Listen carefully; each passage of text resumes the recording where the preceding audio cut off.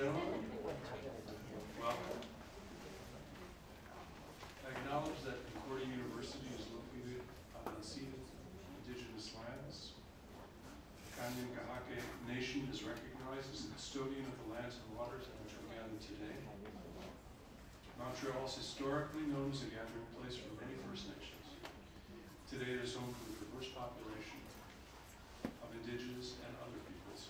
We respect the continued connections with the past, present, and future in our ongoing relationships with indigenous and other peoples within the Montreal community. I'd like to acknowledge today the always welcome presence of William Flock, Assistant Secretary for Relations with English-speaking Quebecers, Government of Quebec. Permettez-moi de me présenter, je m'appelle Brian Lewis, je suis professeur dans le département de communication à l'Université Concordia.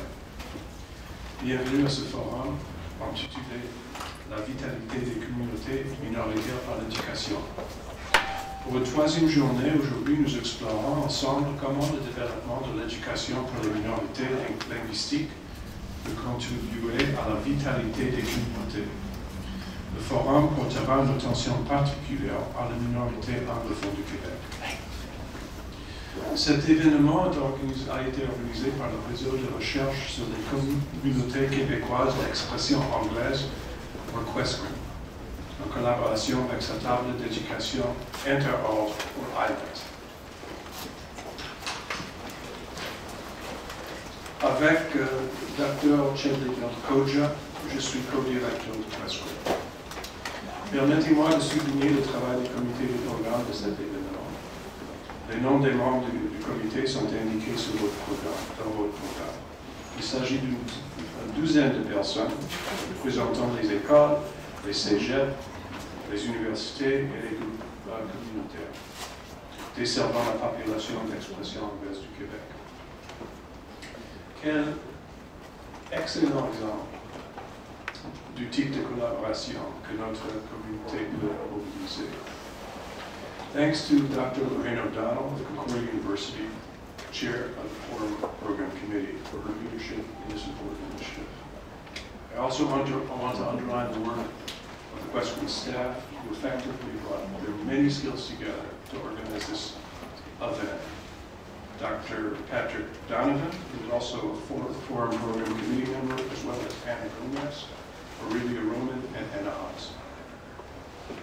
As you can see in reviewing the program, our three-day forum features activities that address Quebec's English-speaking communities in all their diversity.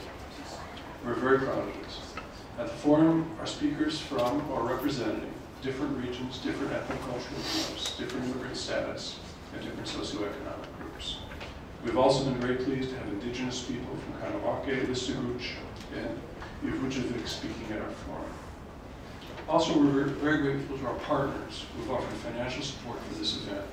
They include the Secretariat for Relations with English-speaking Quebecers, Government of Quebec, Canadian Heritage, Government of Canada, the Ministère de l'Éducation et de l'Enseignement Supérieur, Concordia University, the Canadian Institute for Research on Linguistic Minorities, VRL, Bishop's University, and the Quebec Community Groups Network.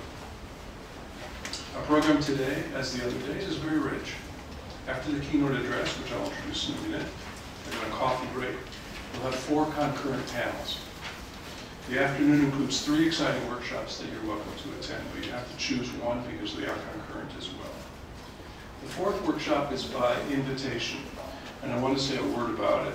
It brings together QUESCREN's researcher members to start developing joint research projects on community priority topics. So this is a workshop which is looking towards future projects, basically involving researchers.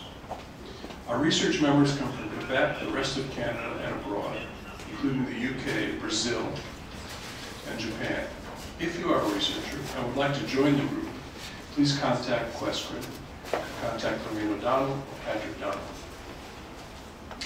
I don't think it's too late to join the workshop this afternoon. The final event of the day and of the forum is a town hall. Dr. Marie-Josée Berger, a member of our interlevel table for Bishop's University, will lead us in a wrap-up discussion about the 3 days of our forum.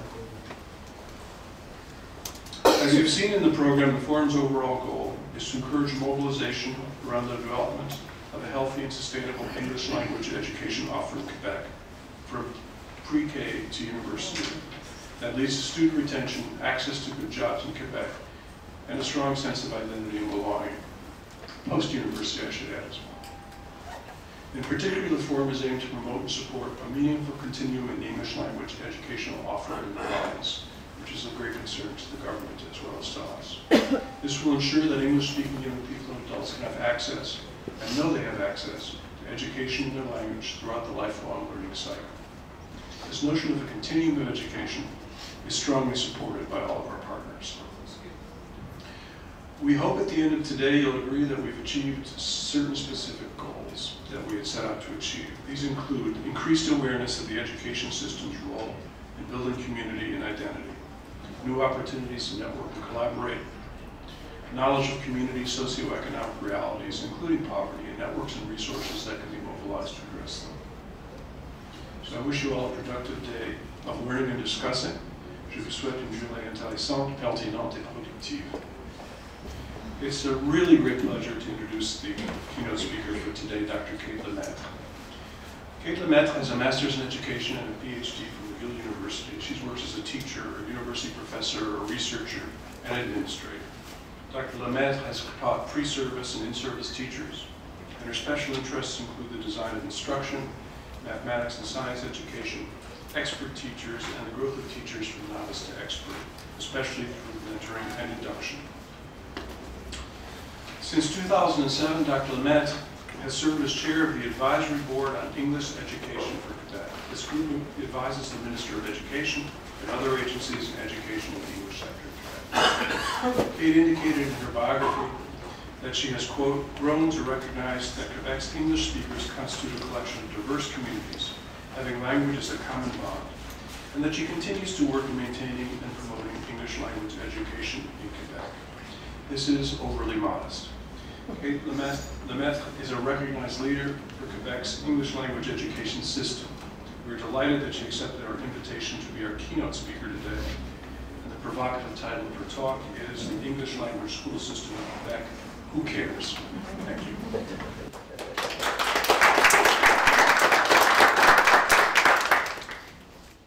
Yeah, I chose the title of this to be a little bit provocative, obviously, but if you're sitting on the edge of your seats, waiting for my answer to the question, I'll put you out of your agony right now and say, yes, I care very much. I venture to say if you're attending this forum, you care too. So in that sense, I'm preaching to the choir, I know that. But bear with me while I try and pull together some of the things that we've heard and try and extend them a little bit. I'll be repetitive, I'm sure, because we've all been to different sessions. I've been very excited by the sessions I've been to. There's so much going on. I mean, it's hard to put it all together. Brian mentioned the Advisory Board on English Education. We produce a brief to the Minister of Education at least one a year, and there's some members of the board here today that you can talk to, and past members. And they'll keep me honest, I know, although I will say that you're going to hear what I think, not the board policy. You can pick up some copies of our this year's brief outside if you choose. So let's find the right arrow. What is an English school in Quebec? This is a picture of a school near Milton. It's closed about 50 years ago. It's a small school, as you can tell. It's now a museum. And I looked at that and thought, well, we don't have schools like that anymore. They tend to look more like this. And I stole this from Sunday's presentation by Craig Olenek. This is James Lind High School with its lovely murals. But then I thought, well, yeah, in some areas of Quebec, schools still look like the little one in Milton. Not look like it physically, but have the same kind of student population. A very small school, small student population. The difference is that this would have been an English Protestant school in the townships, and they don't exist anymore, as we know. They don't exist, but children in Quebec are going to get a good education regardless of whether they go to a French school or an English school. But there are differences between the two systems. This is where I start generalizing, as you realize. The English school is a hub of the community, often the last remaining English one. It offers a bilingual education. It's unique in Quebec in that sense. It often offers other languages as well. So we're looking at this multilingual face to the province. There's a close focus on the child and the child's needs. It prepares students for the larger world. It belongs to a system of 9 boards, but it extends beyond that because these boards cooperate, they share expertise, they give opportunities for teachers to engage in professional development together. One of the sister groups of the advisory board is the LCEQ, Leading Community for English Education in Quebec, and they do a tremendous job of professional development initiatives, with professional development initiatives. Distance education, because of the demographics, because we're so small and so diffuse in the province, distance education has become an issue and is very successful.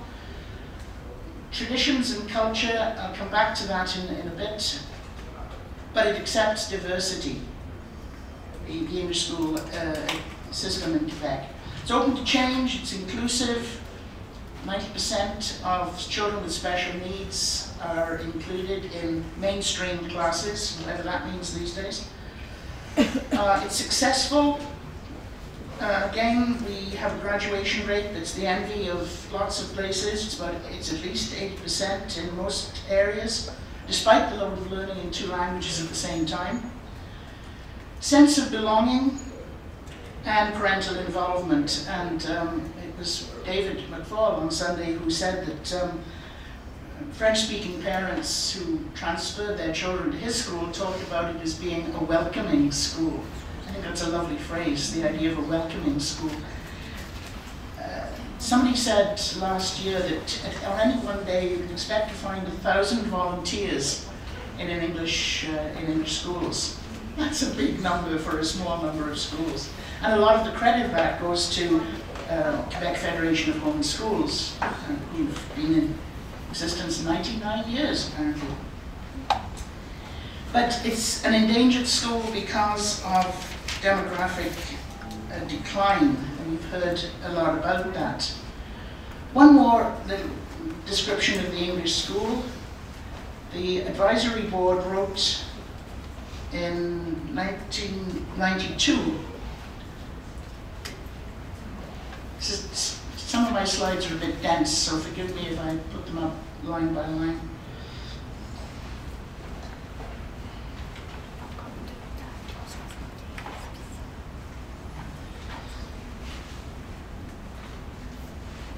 Actually, this is 1999, I'm sorry, I got my quotations right. Mm-hmm. The notion of listening to the radio or reading newspapers might sound a bit quaint these days, but you get the sense of it, I know.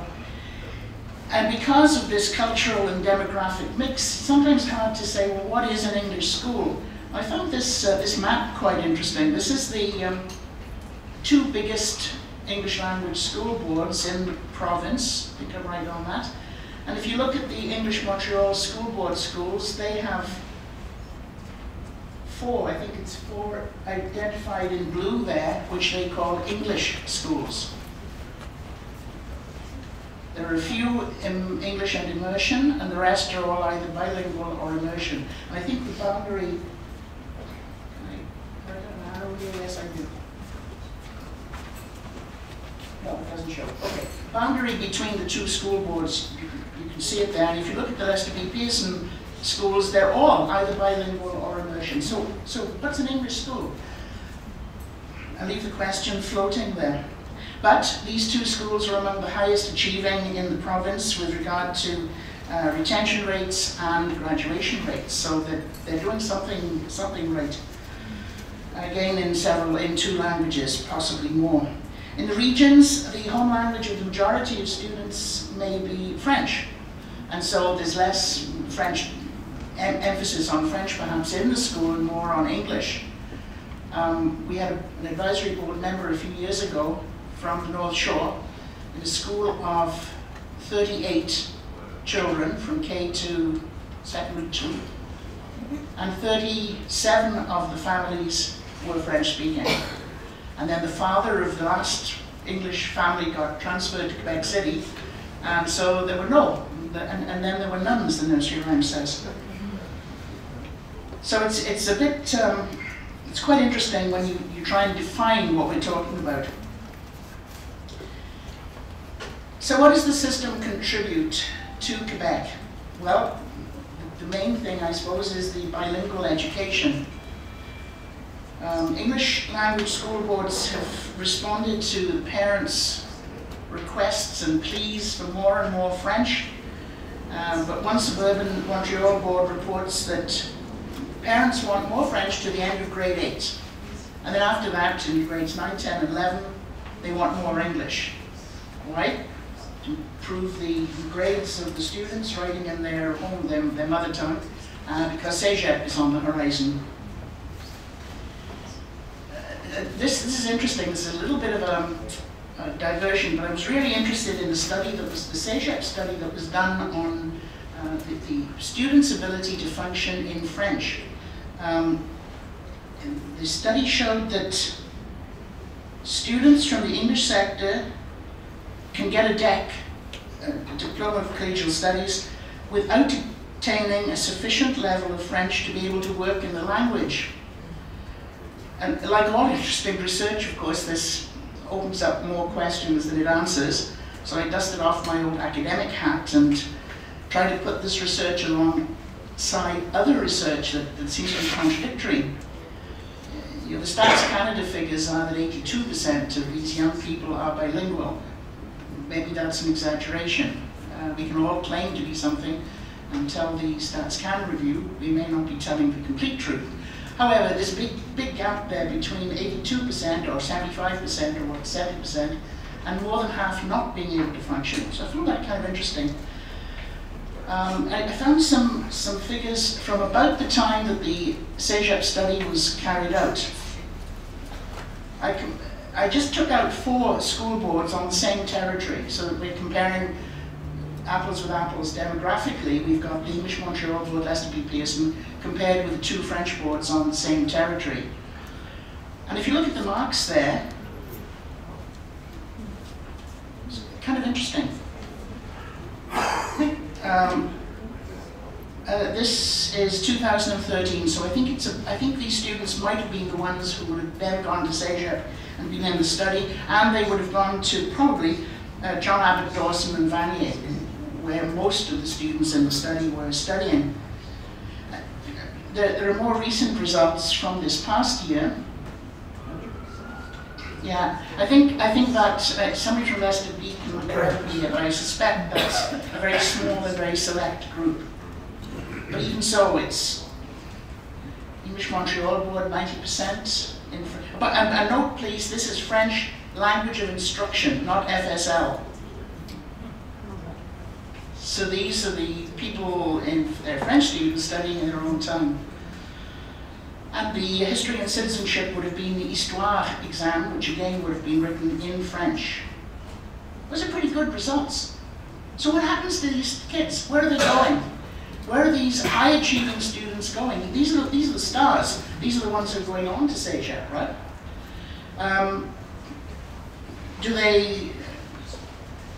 Have they chosen French CEGEPs? Have they gone not to Dawson, but to one of the French CEGEPs? How can they be so good in high school and so bad at the end of CEGEP? I can't understand this. I'm interested, I'm curious. What's the quality of French of the students in CEGEP if they're not getting as good marks as some of these others? This is kind of interesting. There's a lot more at play here. The researchers did say that they had stories of students who deliberately do badly in the placement tests, so that they can be put into lower level classes and get better marks and a better Coder score. I mean, these youngsters are not stupid, right? I mean, these are smart kids. They also said that they weren't motivated to learn French because it was being forced on them. It was being forced down their throats. Well, the English course in CEGEP is compulsory too. How did they feel about the English course? Did they feel that was being shoved down their throats? Interesting. Lots of good questions here. I got quite excited about this research because it also supports several other studies. In 2009, the Youth Standing Committee of QCGN wrote a report called Creating Spaces for Young Quebecers. It surveyed 300 English speakers between 16 and 29 years of age. And I recommend this to you if you don't already know it. There's some really interesting stuff in there too. Many of the young people that they interviewed expressed a lack of confidence in speaking French. And early this year there was a Journal de Montréal study. Now, I will say I don't usually use the Journal for my research data, but you'll be relieved I'm game, I'm sure. But it did really hit the press, and so there are a few things in there that I thought were worth recording. There's the lack of confidence.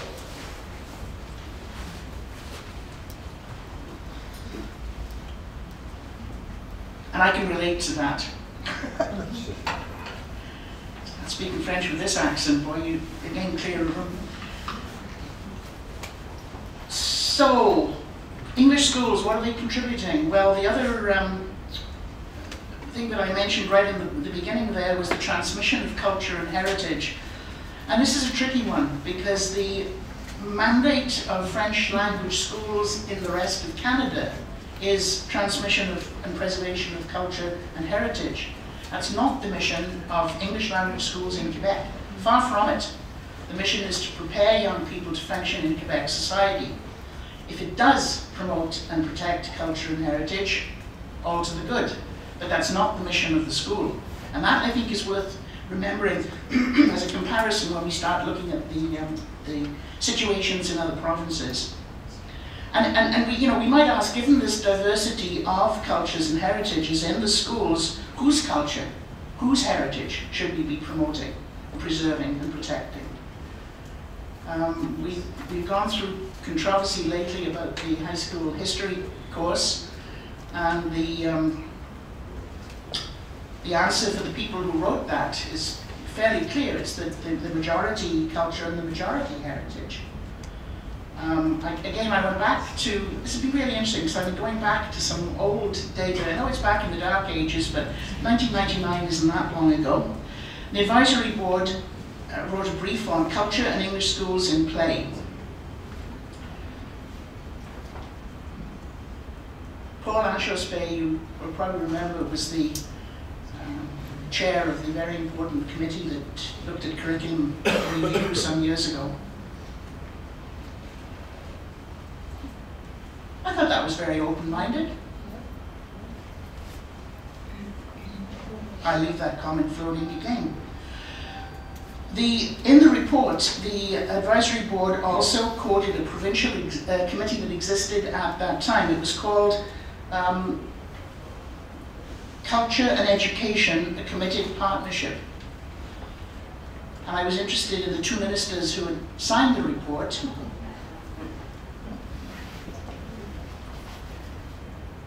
There was a committee that came from this, and the ABEE suggested that the committee should explore ways, etc. And the chair of this committee was Monsieur François Legault.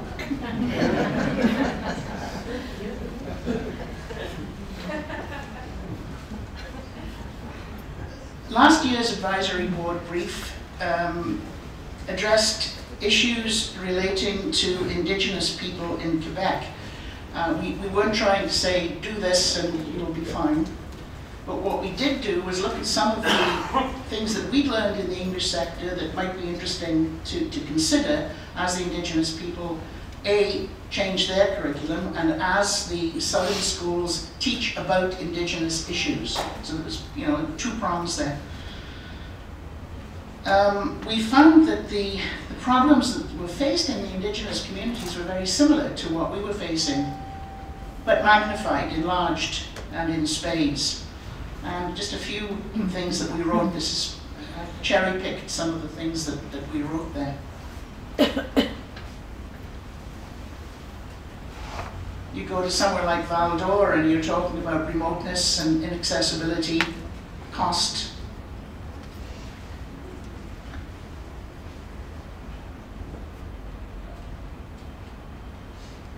We are becoming concerned, I think, in the English-speaking community, or some people are, about loss of identity.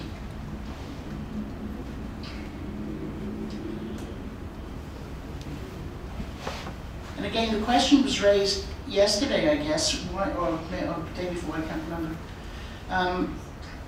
Why do you want to keep them here? Why don't you educate them so that they can move? To me, that isn't the issue. The issue is educate them so that they have the choice. They have choice. Do they want to stay? Do they want to move? To me, it's much more important to have that breadth of education. And then the youngsters do what they do, and they become successful, and there we go. And I think when we talk about the elders in the Indigenous communities, we talk about community in general here, and the influence that community should have. So this goes two ways, right? The school and the community and the school, and that keeps on coming up in our deliberations. As far as the community involvement goes, I can see Debbie Hurricks is here, and again I'll mention that 85 now, Debbie, schools, 86, I'm out of date again. 86 English language schools in Quebec have community learning centres, which provide an amazing service for adults and children to get together, to learn from each other and with each other. And they exist only in the English sector, and they have been a success story and continue to be so, to preserve community vitality. In small communities where English language services and institutions have atrophied or even disappeared, the school is even more often the last remaining institution for English-speaking population and the last opportunity to preserve and promote English-speaking cultural heritage. So we're adding another load onto the school.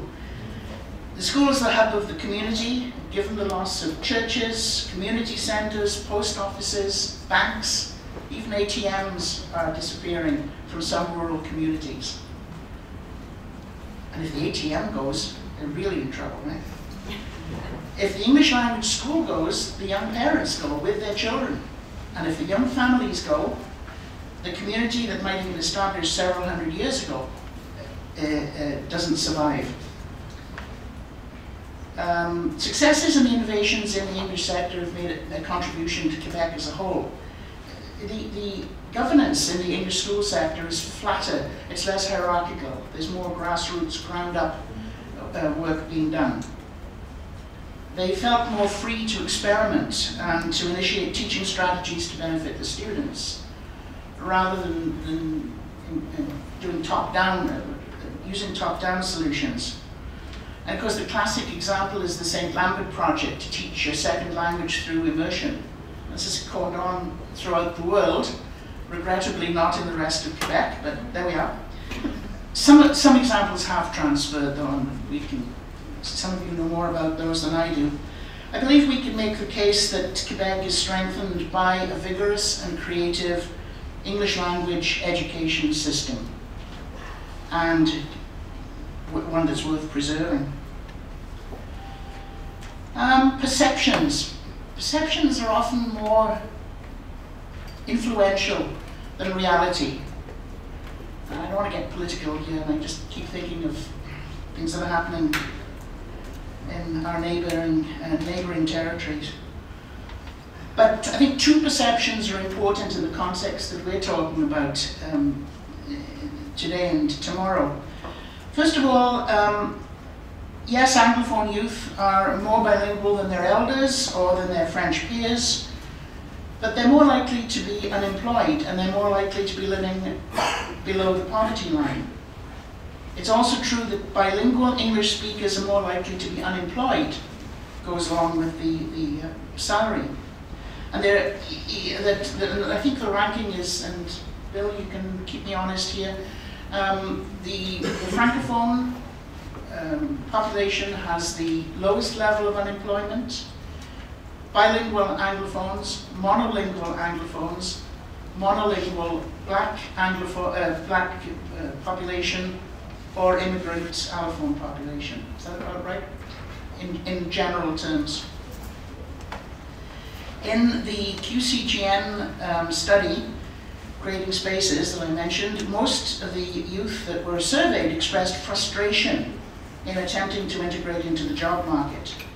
In addition to the language barrier, many felt that English speakers face discrimination in accessing jobs or in realizing upward mobility. And we keep hearing, yes, and they don't get jobs in the public sector. So the Journal de Montréal again,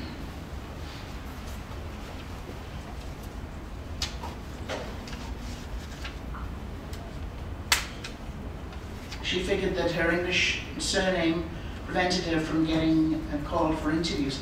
This is her perception, I know, but it's one that we hear over and over. Some of the respondents felt shy about joining social groups, activities in French.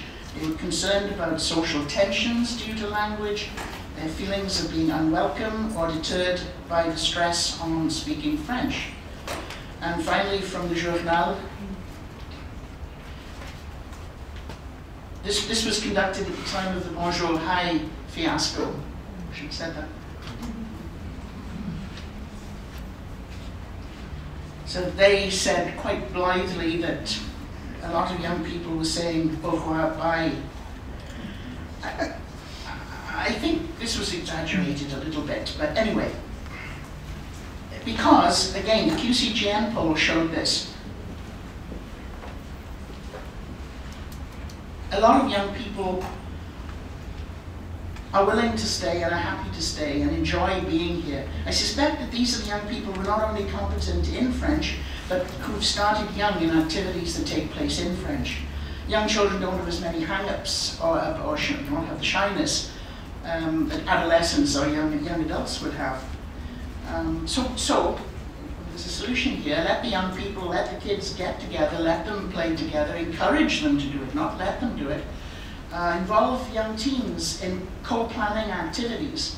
What would a teenager rather do? Something that he or she has thought up, or something that you tell them he should do? Easy one, right? Let them plan activities that appeal to them. You know, they won't learn colloquial French in the classroom of a French school, but they will learn it on a soccer field, or they will learn it on a hockey rink. And they also get to know each other in authentic situations, which I think is very important. The Francophone perception of Anglophones, there's another perception. There are still myths in the French-speaking community regarding the English speakers. But English speakers are no longer the stereotype Westmonter. At the end of the 19th century, yes, the men who lived in the Golden Square Mile, and I say men because it was, the Golden Square Mile just east of here. Where's east? That way? East. These men controlled 3/4 of the wealth of Canada. That's huge, that's amazing. But lower down the hill, there were Anglophones living in Pointe St. Charles, Griffintown, Goose Village, alongside Francophones, all of them in abject poverty. The wealthy businessmen up the hill were equal opportunity exploiters. And this is true to a lesser extent in the regions of the province. It's true that English speakers are still among the highest income group in Quebec, but they're also in the lowest income group. And Joanne Pocock has called this the missing middle. It's a nice expression. This is a graph that I've stolen from Bill Flock,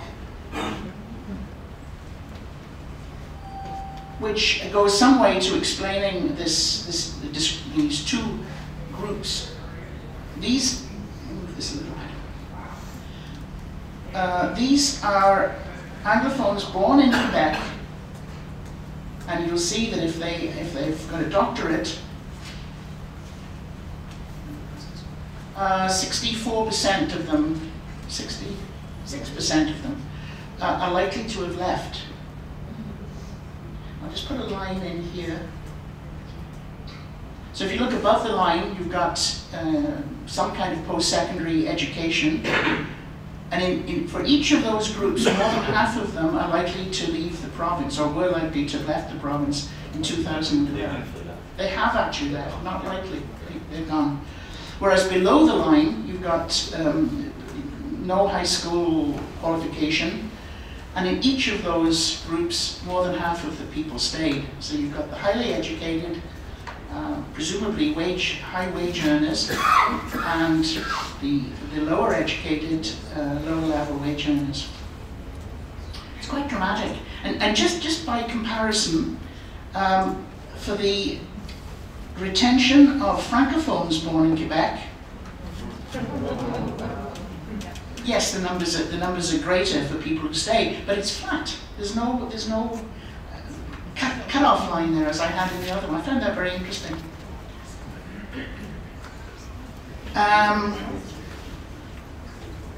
So much for the wealthy Anglos then. There's not many left. I was going to say there's not many of them left. Another perception that's perpetrated in Quebec is that Anglophone Quebecers will be responsible for the death of French in the province. Another journalist.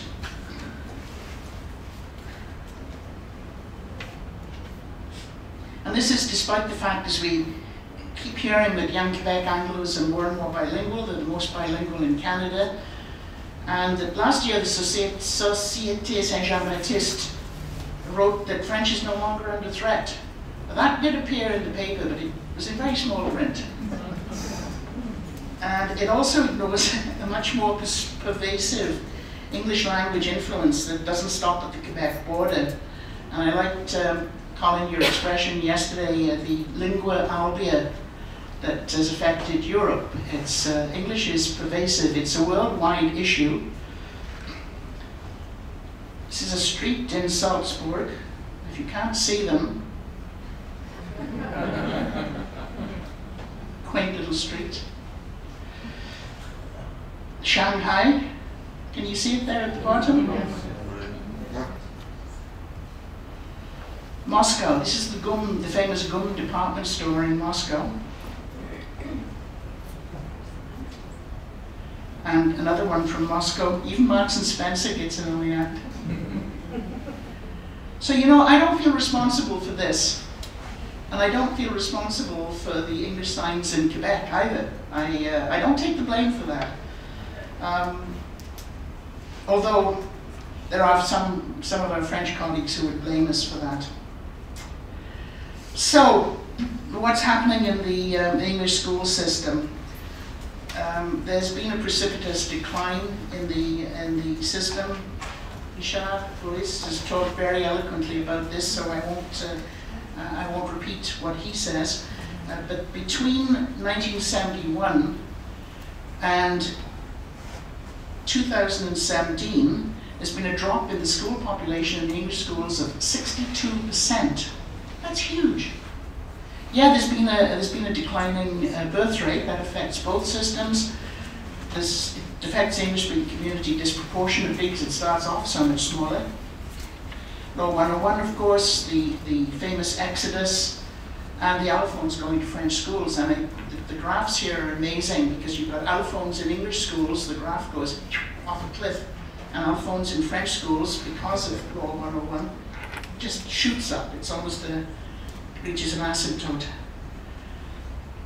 And of course, the English-speaking parents choosing to send their children to French schools, they feel that their own children will learn French, Quebecois French and culture, and they'll have a better chance of staying in Quebec with good job and career prospects, rather than having them migrate and losing them to the rest of Canada.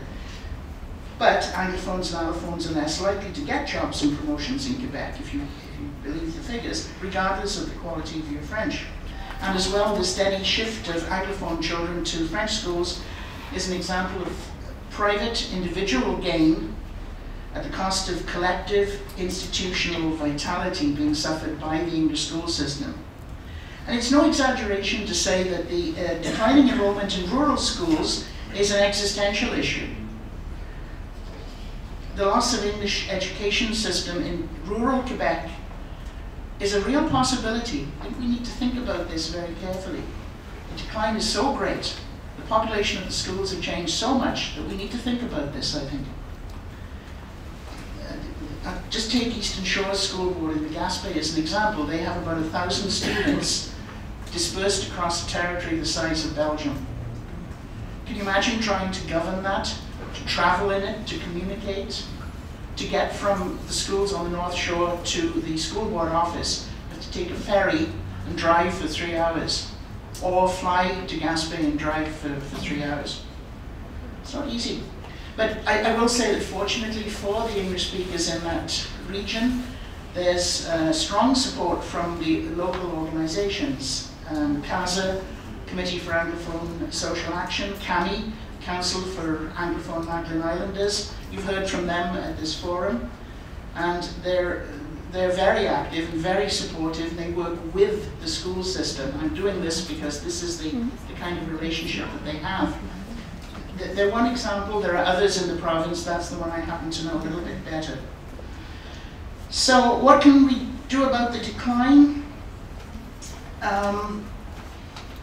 Maureen Jennings, 3 years ago, proposed allowing extra groups of students to enter the English school system. Maureen wasn't the first, her committee wasn't the first to do it, but she proposed quite clearly that English speakers from other provinces of Canada should be allowed into English language schools in Quebec, and that English-speaking immigrants from countries where English is the official language, like the States, like the UK, like India, should be allowed into English language schools.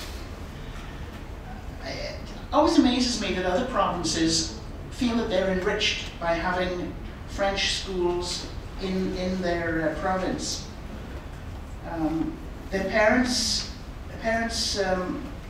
come from the rest of Canada, from anywhere in the world. If they speak French, I think in every province, I think I'm right, are allowed to send their children to either French or English school. They have the choice. In Quebec, English-speaking parents don't have that choice if they come from the rest of the world. I think that allowing children from the English-speaking countries to learn French in an English school alongside English-speaking Quebecers would be an initiative to persuade young families to stay, to come and to stay. It would help maintain the critical mass of English speakers and to contribute to Quebec society. It would go some way to slowing the decline in English schools, although I admit that they're most likely to be concentrated in the urban areas, so this probably wouldn't help the rural areas too much. But of course, we're deluding ourselves if we think that there's a political will to change Law 101 and its provisions.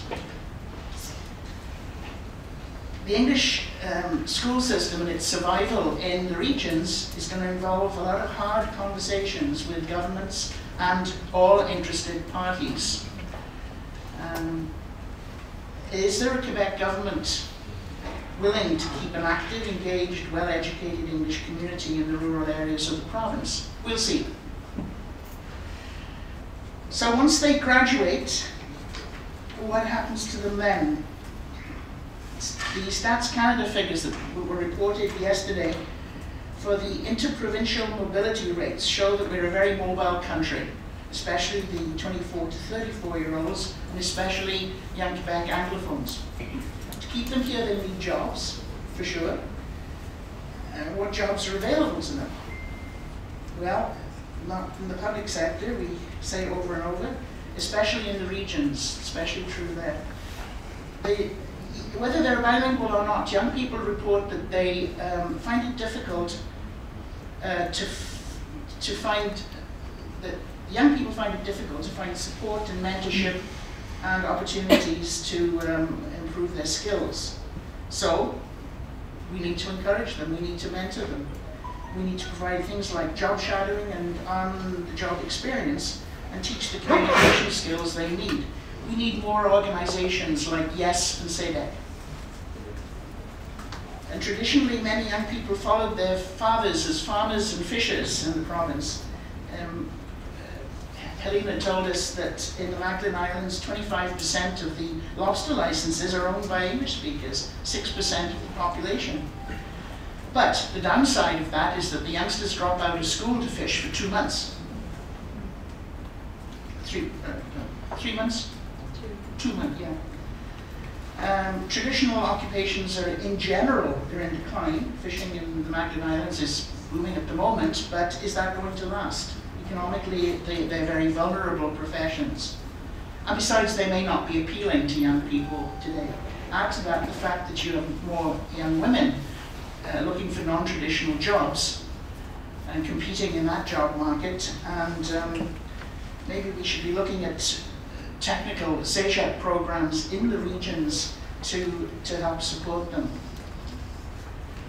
Are these young people going to be educated in their regions, or are they going to leave for Montreal and Quebec City? Experience shows that if they do that, they're less likely to return. There's a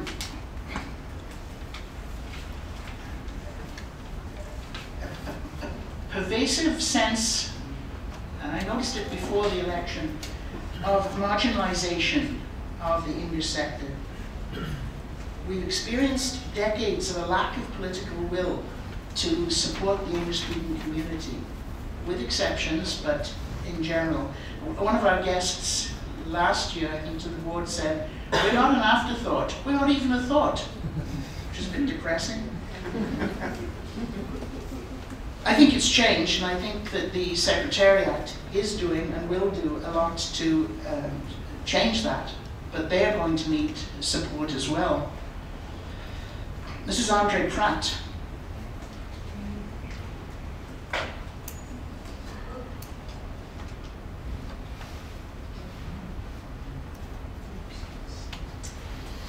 So what are we going to do? Are we going to bow to the inevitable decline of failing minority communities as the young and the well-educated and fertile young people follow the global trends and move to the urban areas, or for many of the well-educated bilingual people to the rest of Canada and the rest of the world, where they become the elite? If you're well-educated and bilingual in Toronto or Vancouver or Calgary, you're treated very well.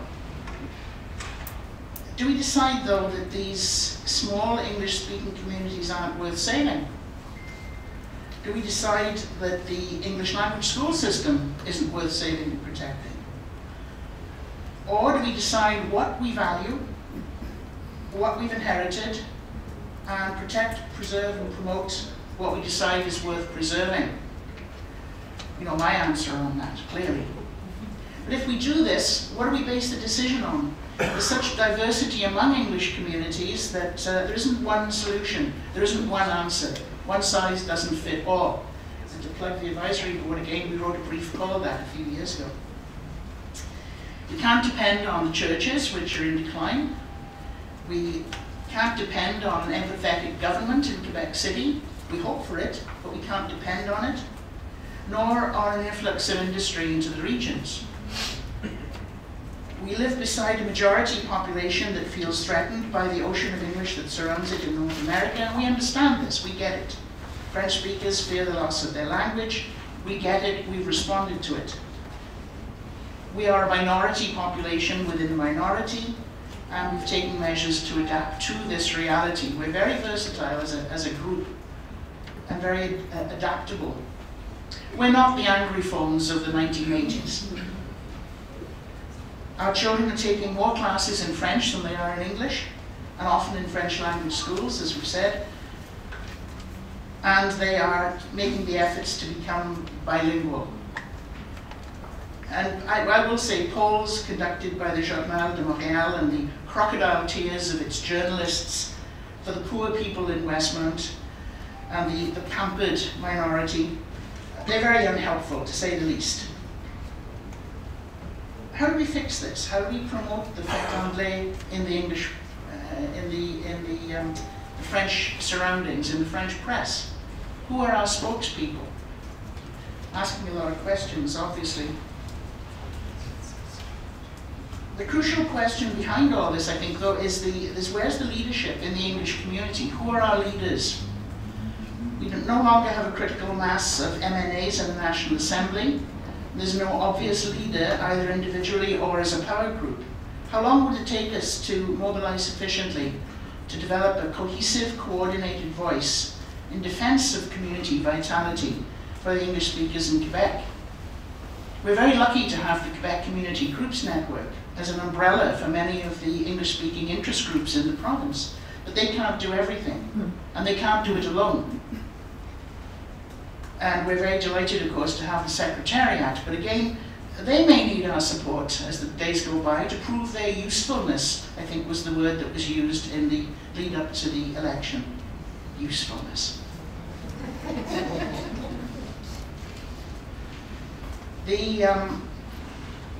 I flick through this one? I'm not going to worry about that one. This was a Senate of Canada report in 2011, and I believe this.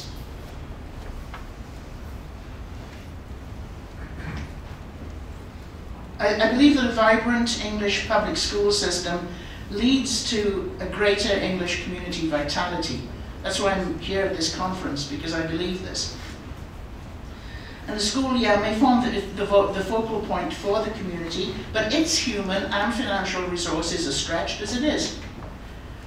The English system is always taking the grassroots, bottom-up approach to education and community enterprises, but at present there are so many great initiatives, and there are too many agencies working in silos. Look around you, listen to what you've heard in the last 2 days, look at the program for this forum. There are so many good things going on. This forum, and I congratulate the forum organizers, it's a way of bringing this together. We're able to talk to each other, we're able to share. And that I think is a key. This notion of cooperation is key.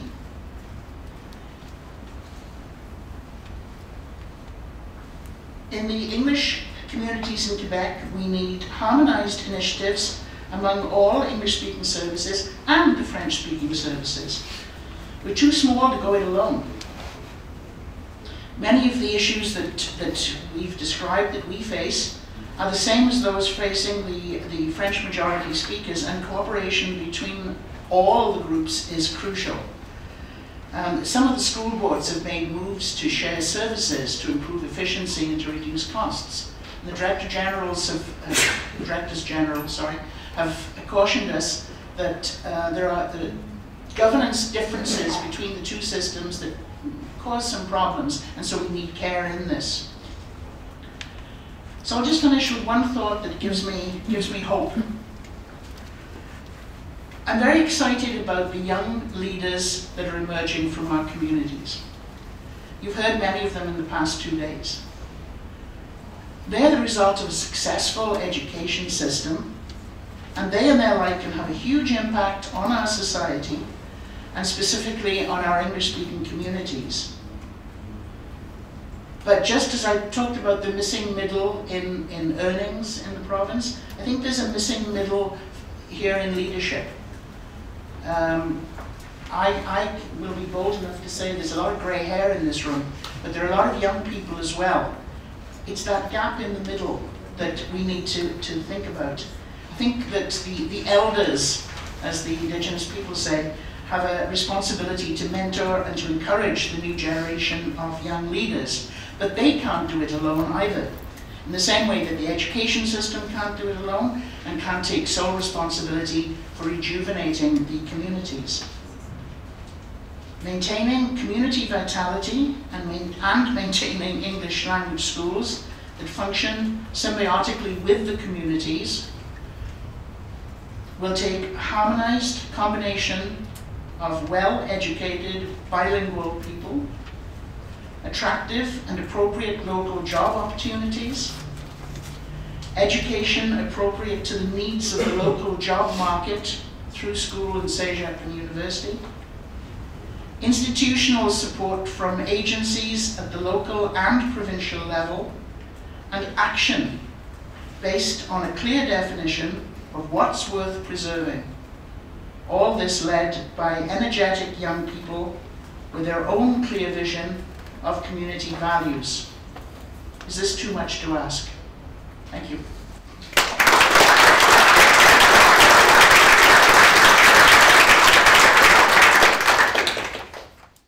Thank you very much for that indeed provocative and very fascinating presentation. So there are questions already that have been voted on. We'll go back and forth. How do we reconcile a community desire for a more inclusive history curriculum with refusal to engage on this issue from the English school boards? Would you like to address the top? All right, I'll repeat. You did say you didn't want to talk about politics. Would you like to, let's try one from the audience. Let's throw it out. Yeah, that's what I was People know more about the history program than I do. My name is Roma Medwin. I'm the former Deputy Director General of the English Montréal School Board and currently with Concordia. I don't think it's fair to say that the English school boards didn't do anything about the issue. In fact, one of the top consultants from the school boards, Tony Bordenaro, did appear at Parliamentary Commission with QESBA, and we did present the issues that were lacking in the history curriculum. And there's been a lot of lobbying by the chairs of the school boards, so I'm not sure the direction where that question is coming from, but I can assure you there was a lot of work done to change the content of that curriculum before it came out. And they're constantly working on it because there are pilot projects that were in place and the feedback was given to the ministry. Brian, I'm not going to cop out completely on this. I will just say that the curriculum is what's written on a piece of paper and what's examined at the end of the year, talking about history. What actually happens in the classroom is what the teacher decides to do. And I think that a lot of teachers, sorry I should stand, a lot of teachers are doing a heck of a good job in supplementing this curriculum and in teaching the bits that are missing. I say that because the teachers that I've spoken to would be teachers in the English school system. My concern is that let me just nail a community here. The teachers in Lac Saint-Jean probably aren't going to be doing the same thing. And there will be a gap in the knowledge of those youngsters in what the history of the province is really like.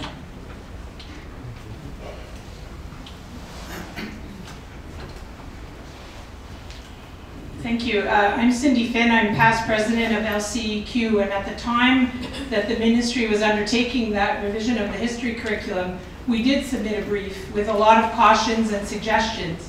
But I will, and so, you know, although we always can agree there could be a better curriculum that's more inclusive and more representative of different perspectives, what Kate says reflects what our teachers tell us in our school boards, that although it is not perfect, there are things that they do like about it and they will introduce. But the one fact that we cannot get away from is that as long as there are ministry-based exams requiring a certain understanding of history from a certain perspective, those teachers are held hostage to that exam. So although we encourage inclusive perspectives, the Anglophone contributions, the Indigenous contributions, if a teacher is going to invest a lot of time in doing that, it's worthwhile in the classroom. But when you're faced up against that exam at the end of the year where there may be one question, 2 questions, you can understand there's a pragmatic need to make sure you cover a very dense curriculum. So we have a lot of work to do to continue that dialogue, but I agree with my colleague Roma that it's not that we loved it, it's just there are certain realities and we need to continue to work within. It's an improvement from perhaps what was before, but we have a long way to go to continue to improve that curriculum to reflect the Anglophone reality.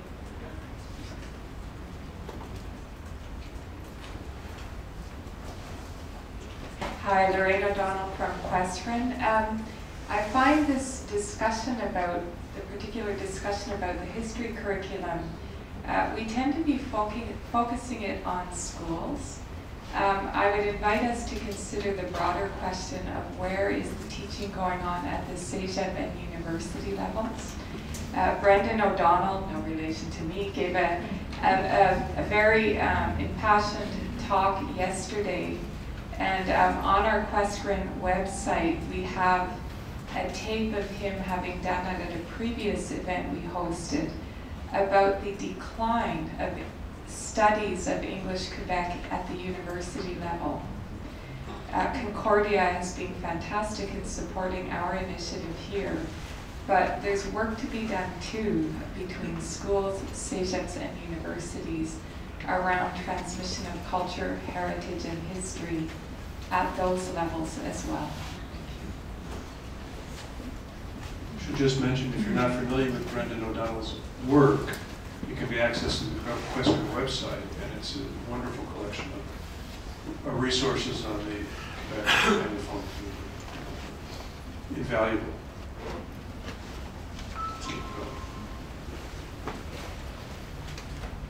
Good morning, Ana Osborne from Montreal School Board. I think we limit ourselves if we look at ensuring that the English language community in Quebec is addressed within the school system only by looking at it from a history perspective. I think we have to focus on looking at a cross-curricular approach, arts, phys ed, all the different courses to make sure that there are opportunities for our youth and the teachers to look at those aspects. So it's time to go back to the screen. How can urban schools, this is addressed to you, how can urban schools better support rural schools? There are initiatives that have taken place to, what would you call them, school visits, sorry. I need to stand up. Into school visits. In central Quebec had a lovely project some years ago, and Jan, you can keep me honest on this one, where they had basketball tournaments with the Indigenous schools on the Cree community in Dissonu, was it, or Sheffield, sorry. That was so valuable. The kids got to know each other. They got to share. They played basketball. I mean, they all liked that, right? So that was an authentic situation again. It's hugely expensive. It's very, very expensive to ship these youngsters. They were billeted, so that I guess that didn't add too much to the cost. But it's something that can be done and should be done, but it's a question of paying for it. And if you've been following, if you've got youngsters in the system, you'll know that there's been a great cap placed on the amount of fees that parents can pay.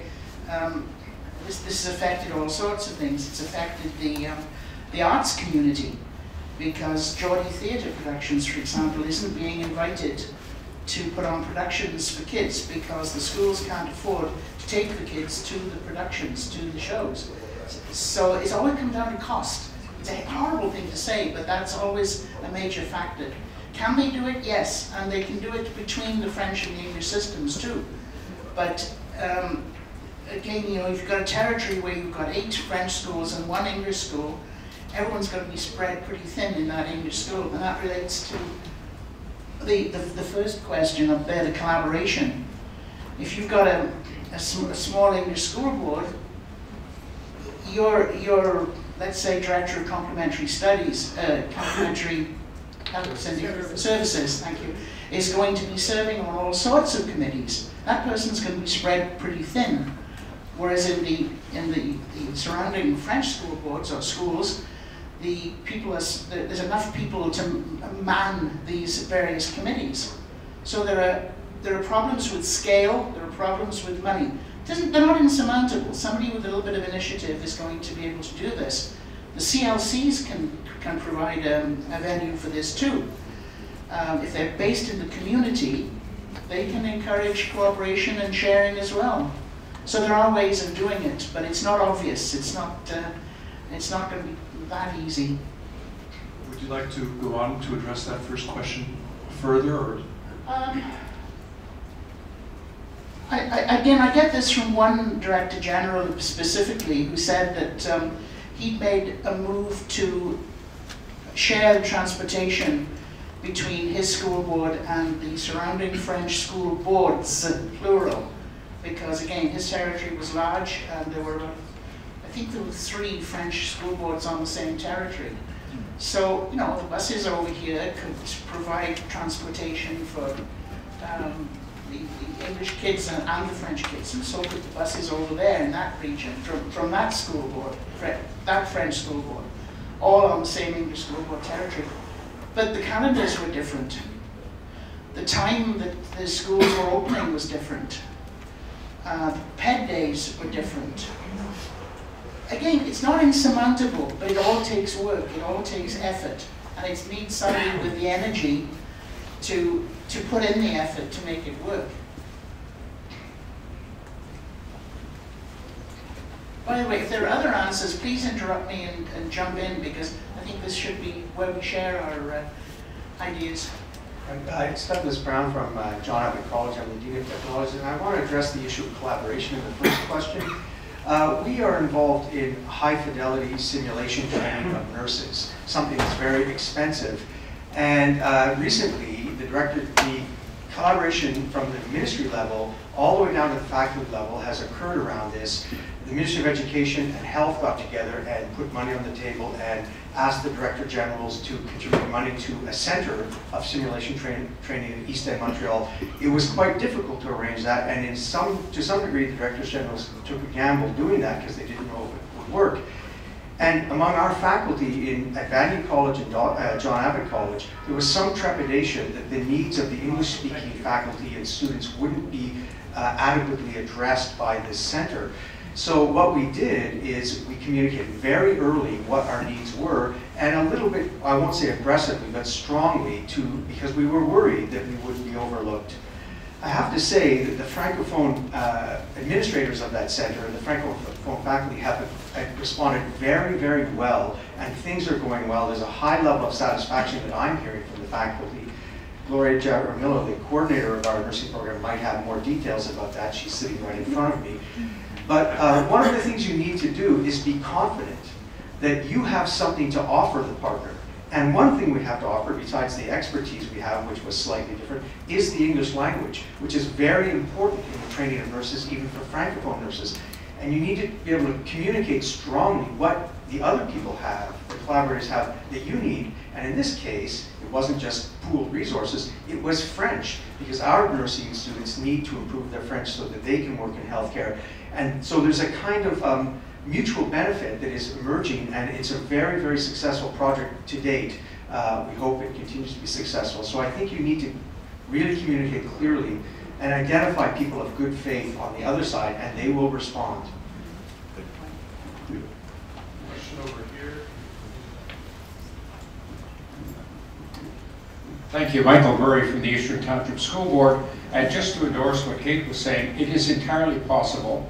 We've been doing joint busing for approximately 20 years with one French school board on our territory. Others have become interested and we are in negotiations to share busing with them. En passant, we also bus for the private schools on our territory. The problems of aligning ped days and calendars and that sort of thing have taken a lot of energy, but when you decide to do it, it's very doable, and the advantages are enormous. We now have a joint school, elementary school that runs in French and English, entirely with a single principal presiding over both halves of the school, and only instruction is segregated. Sports, athletics, meal times, busing is all integrated. It makes a huge difference. The kids out of that school speak flawless French, flawless English as well on the French, for the French kids, and very often can't really distinguish which language they're talking, just happens to be the one that comes out of their mouth. That kind of approach is what we need to do, and to endorse what was said by was it Vanier or John Abbott. You need to have the confidence that you can do something and work with the people to allay their fears, because they're a lot more afraid of us than we are of them. You know, the communities that we share services with, the parents are very concerned about losing their Frenchness by too much exposure to, I don't know, English juice or whatever. So you have to reassure them that they will be able to retain their language and their culture, even if their kids ride on a bus and go to a school and share sports with Anglophone kids. Once you overcome that initial reserve, everybody endorses the advantages, which are multiple. I think also it may be why in the Eastern Township School Board, for the 5th consecutive year, we have a growing enrollment in regions. So unlike the extreme example of Eastern Shores, which Kate used, we have a much more robust approach to sustaining our schools, maintaining them. We have recently been awarded an expansion of a school. We're bidding actively for a brand new school in Drummondville. Those are not indicators of a community or a service in decline, but quite the opposite. And I think it's all a question of attitude rather than being defensive about a lack of collaboration. Do it. Being concerned about the history course, I endorse what was said. Our educators said it's not a good course, but it's better than what we had. So let's use it and keep on advocating for improvements and keep on looking for new ways to leverage our assets by collaborating with other people in the region.